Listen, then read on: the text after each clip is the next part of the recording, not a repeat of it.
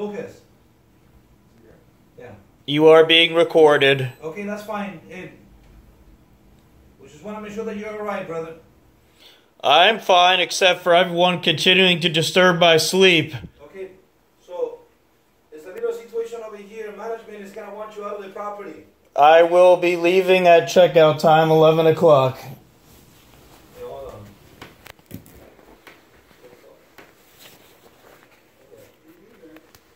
Are you alright? You need any medical assistance?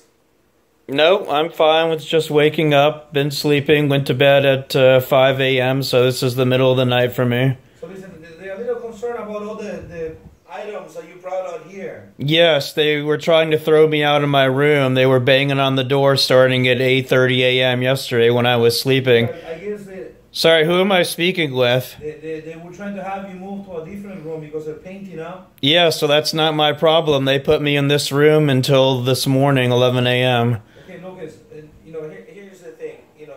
They can have you move to a different one, and then that will solve the problem. No, it didn't solve the problem. I was not going to repack and then pack again today when I'm departing. Yeah, but Lucas, here's the thing. I mean, it's private property. They do have the right to have you removed if they want to. No, I'm a guest here. I've paid in full. I understand that. I understand that you paid to stay over here. However, the property manager doesn't feel comfortable with you being here, and they're requesting that you leave. And I'll be leaving in an hour when my paid time is expired. I'm just waking up now. I'll be taking a shower and... Talk to the manager.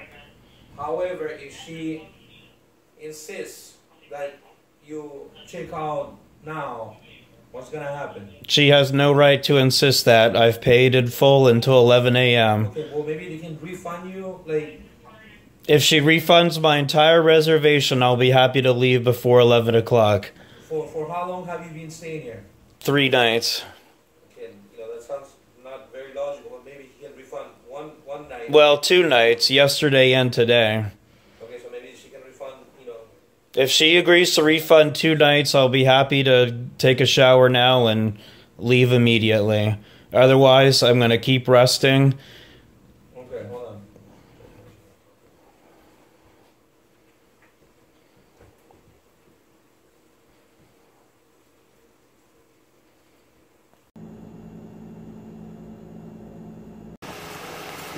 That was Kathleen, the manager here at Days Inn Wyndham. Days Inn by Wyndham Maui. She refused to give me her last name, but it is 11:07 a.m. Today is Tuesday, July 17th, 2017. This is the building that I was assigned to for my stay from Saturday to Tuesday, and the extremely loud noise and banging began early yesterday morning around 8:30. I was woken up and asked to leave the room. I declined. Same thing happened this morning.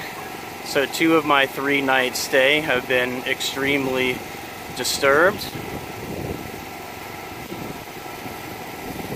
And I will be demanding a 2/3 refund for my stay. Kathleen, the manager, who did not give her last name, refused to honor that request.